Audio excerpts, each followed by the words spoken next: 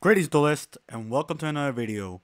So today I'm going to do something a little bit different from what I used to in this channel. Today we're going to do a double discussion. We're going to be discussing two different topics, but one is going to be segueing its way into another. And once you see the segue, you'll understand what I'm meaning by that. But firstly, I want to talk about virtual world. If people have been catching on or have been paying attention, this deck has slowly been like solidifying itself into this current meta game. It won the Spanish Nationals 2 weeks ago, and it also topped the Switzerland Nationals the week afterwards.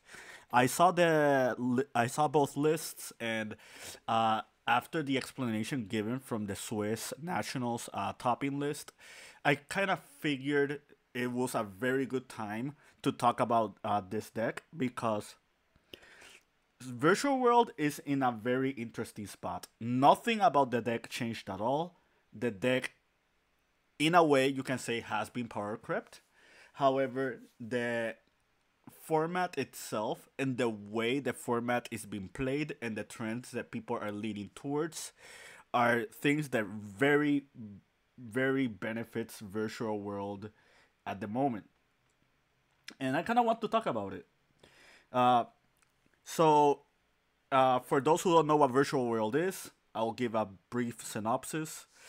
Basically, it's a plethora of psychic and worm monsters. They just special summon themselves from the hand by targeting another virtual world. The only exception is Nian Nian. Nian Nian, instead of like spawning itself, it can recur something from banish if it's banished, and yeah, that's pretty much it. But yeah, so every single one of these monsters have the same effect. First effect, you target one card that is a virtual world card. You special summon them, and then they do a secondary effect. This grabs from the graveyard. This foolishes an extra virtual world. This adds a third name from different from what you foolished. This special summons, and I already explained Yan Yan. This is a card that pops one by returning two from banished. This can banish itself to special a virtual world from the field.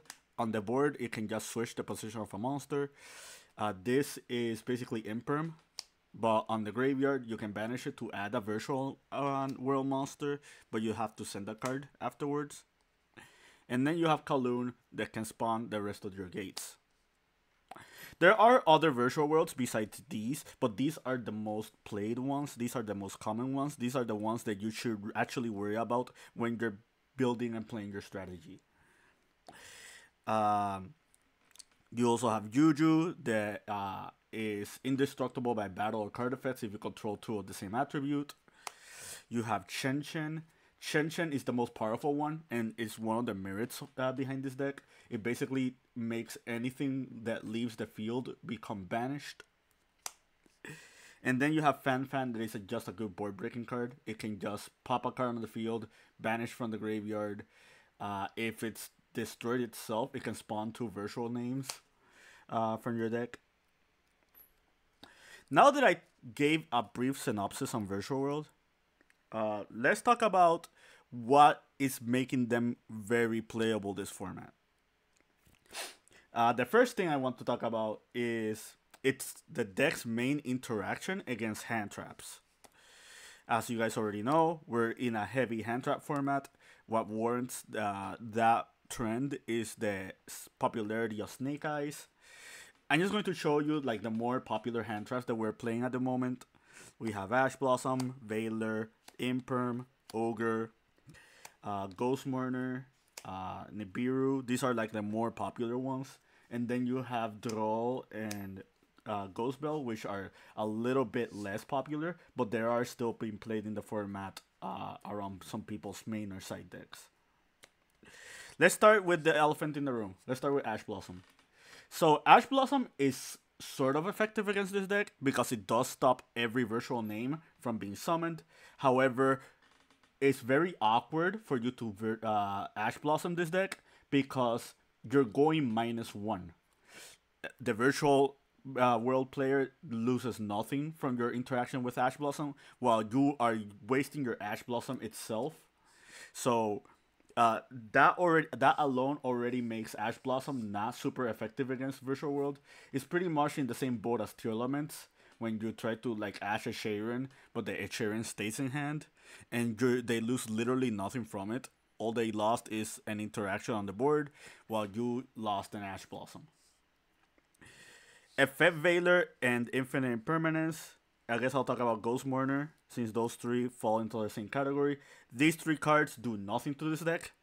All the virtual monsters do their secondary effect upon resolution of their first effect, meaning that they all activate from hand, which means by the time this is reborning, this is adding, this is foolishing, you already lost your timing in order to use Veiler, Imperm, or Mourner.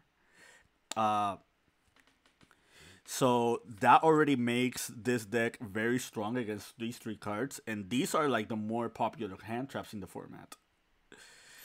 So you already have 4 hand traps that are very awkward into this matchup. Ghost Ogre is another one that really doesn't do anything. Like, it can stop the Shuchi from popping a card. It can stop the Qinglong from negating.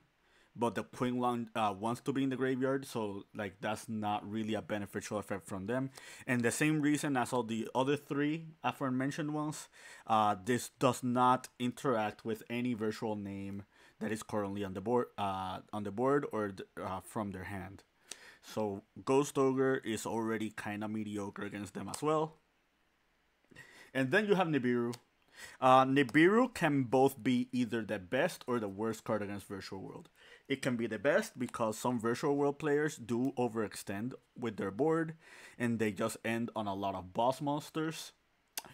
But at the same time, Nibiru can be kind of awkward because some people can be just minimalistic with the deck and just end up summoning Shen alongside the Shushi. And they can do this easily under 5 summons. So this already is a win condition in itself in this deck, and it can play through Nibiru. So you can say Nibiru is effective against the deck, but it's kind of on a fringe category where it's not always effective.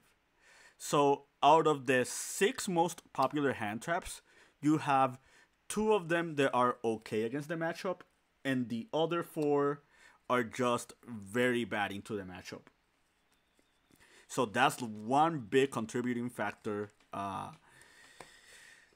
Ghost Bell also doesn't do a lot. Like, Ghost Bell interacts with the Xiangwu. It can also interact with Shen's effect in the graveyard. It can also interact with Lao Lao. And it can also interact with Gigi because Gigi does have an effect to add in the end phase. So Ghost Bell is kind of interesting against this deck, but it goes back to the Ash Blossom situation where you're wasting your Ghost Bell and they lose nothing from it. And then you have Droll Lockbird. Droll Lockbird is kind of really good against this deck. However, Droll Lockbird is not very popular right now. Not many people can play Droll Lockbird because it's not really good into every matchup. And if the Virtual World player is stuck on the Droll, they can still get to Chen plus Trap. Like, the Kowloon just places the card, so it dodges the Droll Lockbird. And sometimes they only just need one ad, and the ad is technically going to be either from Qinglong or from Lulu. Now that I talked about the interaction against hand traps, which is like one of the biggest selling points of this deck, let's talk about board breakers. The most popular ones right now are Droplets and Talents. I'll start with Droplets. If Kyuubi Chen is on the board, Droplets is kind of mediocre against this deck because you cannot send anything from field to the graveyard in order to negate. You're gonna have to expend your resources from your hand in order to actually negate something if you want to play around Chen. So that means that you're already exhausting a lot of your resources. A lot of plays that involve forbidden droplets, breaking boards, are their interactions on just moving cards that you're already using on the field. But with Shen on board, you cannot do that, and that already makes this card kind of awkward against the matchup. The other one is triple talents, and triple talents can be effective against this deck. However, if we go back to the Shen Shushei situation, uh, talents is not going to help you because this is just a minimalistic board state. They're just controlling the board with Chuche's interactions. Shen by itself is just very strong against a lot of decks. Not many decks can play through Shen, and that's already like a very big deal. So you can say talents can be effective against this deck because a lot of virtual world players are not just going to end on Chen Pass, but if people want to play around talents, they will Chen Pass. And Chen Pass with like backed up with hand traps or backed up with other cards or backed up with this particular card that is in this corner, which is the segue to this conversation, is just going to win them the game more than not. So now that we talked about their interactions against like the more popular cards in the metagame, let's talk about the other elephant in the room, and that is skill drain. So skill drain has been seen on every virtual world list, and if we go back to the April like Forbidden Limited list, we already know that Konami has done a witch hunt behind floodgates. However, one floodgate that they have not touched has been the skill drain. And it's very perplexing to me how this card is still not hit because it's hitting Master Duel, it's hitting the OCG. Uh, the card already has a dozen reprints, so they don't have to worry about marketing this card, despite their surgeons in the rarity collection. However, like anti-spell fragrance also appeared in the rarity collection, and that card has already been limited. So yeah, like if we switch swings scenes real quick, this is the finals of the Spanish Nationals. This is Virtual World versus Melodious, and if we see game one, we see that skill drain is already like making a very profound effect on the first game. That's not to say that Virtual World won solely because of skill drain, but skill drain really contributed to one of the games that led to the success of the Virtual World player at this event.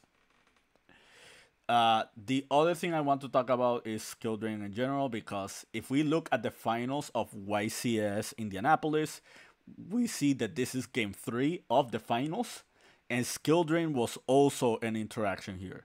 It was to a point where Paulo activated crossout just for the skill drain.